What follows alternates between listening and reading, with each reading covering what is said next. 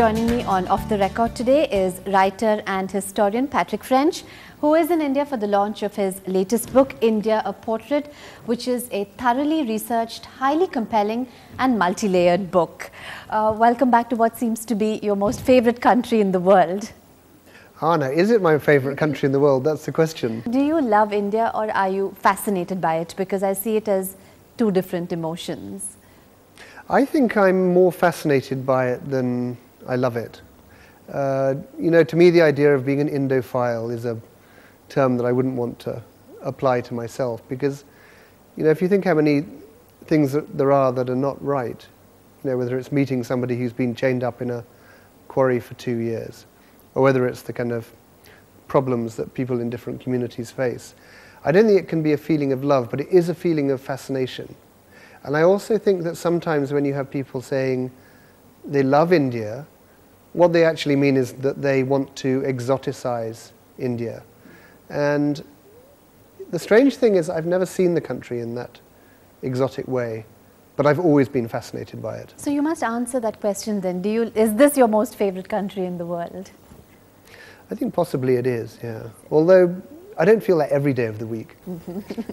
I like the way the book's been sort of compartmentalized. The first section is called Rashtra, the second is called Lakshmi, and the third is called Samaj. So how and why did you conceive of such a division, as it were? Well, I thought in order to explain everything that's happened in the last 20 years, the way that the country has changed so much, even while many things have stayed the same, that I had to give some political history.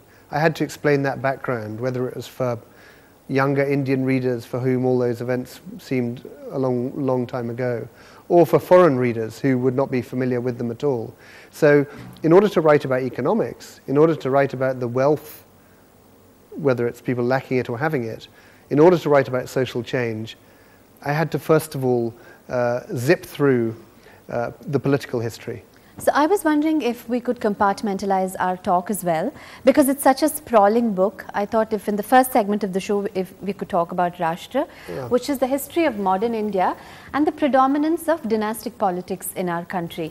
So my first question is based on a statement made by a Delhi lawyer while you and he discussed Nehru and his ideals, and the lawyer said that the problem with India is Indians. The rules are all there, but nobody obeys them. Indians don't go by the book. And I think I would agree with him. So do you think I'm being cynical? Because in the course of your research, you must have met a lot of people in my age category in their late 30s. What is the mood? Well, I think that overall the mood is optimistic, in that people can now have expectations or aspirations or ambitions that their parents or grandparents could never have had. And of course, that leads to social pressures.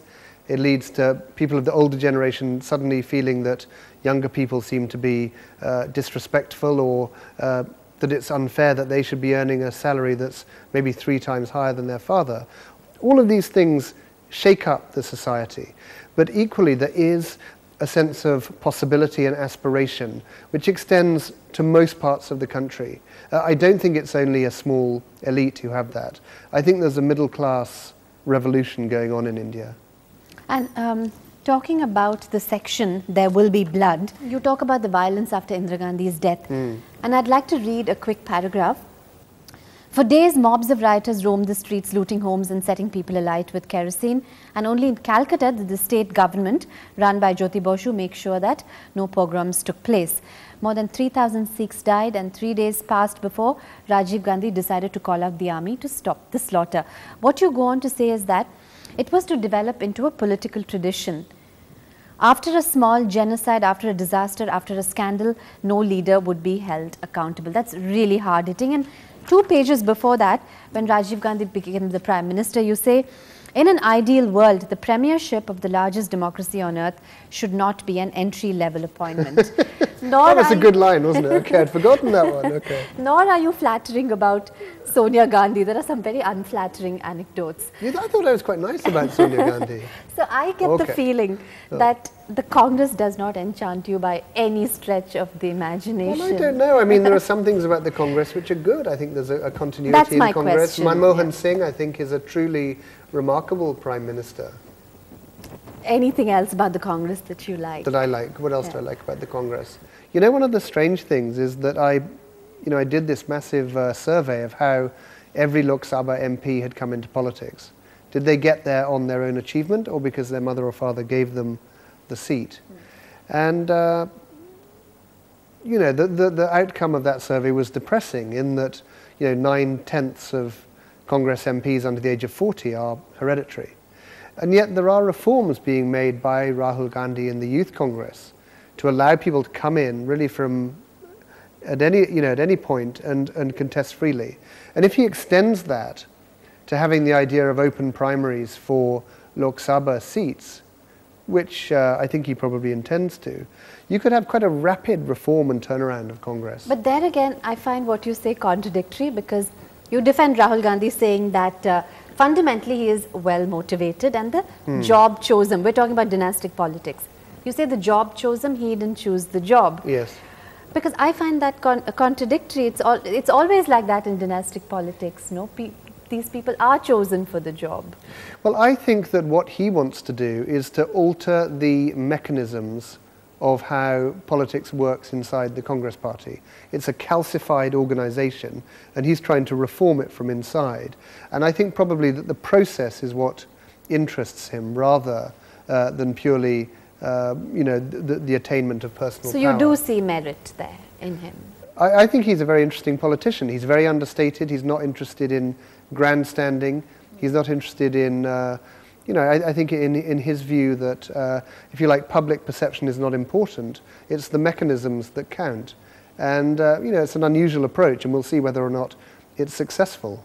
Yeah, moving on to the next section, centrifuge, where you talk about the BJP and the RSS. You say that the Hindutva movement was too important a force to dismiss it only as ignorant bigotry, as almost all liberal commentators tried to. But every time you sought to move beyond this and understand it better, you came up against the irrational. So do you think we'll always have coalition politics? Because you also look at other minor parties which are significant as well. Yes. But do you see that we will always have coalition politics in our country? Well, the point about the BJP is that I think many people would like a centre-right party where progress within the party was based on merit. And it's almost as if the BJP has not turned into the kind of party that it could be. And, essentially coalitions are probably here to stay. It's been 20 years almost since one party on its own has been able to, effectively form the government. And I think in the future there will always need to be coalitions at the centre. And Indians will have to learn how to manage that over time, because it's never going to go away. And that, in a way, is the wonder of democracy. The fact that the founding figures of the nation chose to have a universal democracy meant that all sorts of regional and caste-based parties would come up, and that all those different groups would have to interact with each other at the centre in order to form the government. So, the days when the Congress could be elected and could control everything are clearly long gone.